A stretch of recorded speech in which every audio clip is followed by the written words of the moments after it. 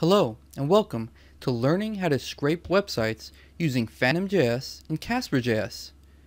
My name is Patrick, I am a software engineer, and I will be guiding you throughout this course.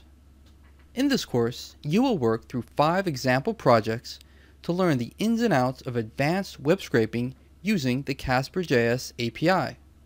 In the first project, we'll be scraping the results from Bing.com. We'll dynamically search for the terms CasperJS and then PhantomJS, push the links of both results to an array, and output the array to our console. In the second project, we'll scrape a website whose content is generated using JavaScript. You will learn how to scrape the title, URL, and date of this website's content, and then download and save that data into an HTML file. In the third project, you'll learn how to scrape the names and prices from a travel website. We'll cover how to wait for AJAX to load before grabbing certain selectors, as well as how to dynamically click on elements to filter by highest rating.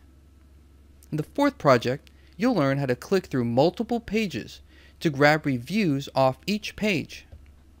We'll be using a counter to keep track of what page we're on and output the results of each page in a screenshot.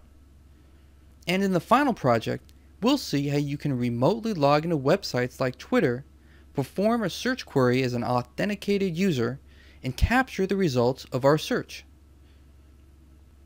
After taking this course, you will have a firm understanding not only of web scraping, but of JavaScript selectors, functional programming, and be able to execute front-end testing using CasperJS.